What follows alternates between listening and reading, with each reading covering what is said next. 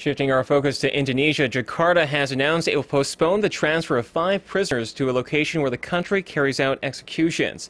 The group, which includes 2 Australian nationals, is sentenced to death for smuggling illegal drugs. They're due to face a firing squad at a maximum security prison in Java. However, the exact date remains unclear. Indonesia's Attorney General said Tuesday that the delay was prompted by medical concerns as well as requests from the families to spend more time with the prisoners. The delay also comes amid an international outcry for clemency. Earlier, Australian Prime Minister Tony Abbott and UN Secretary General Ban Ki-moon launched separate appeals to spare the men's lives. Indonesian President Joko Widodo, however, rejected those requests.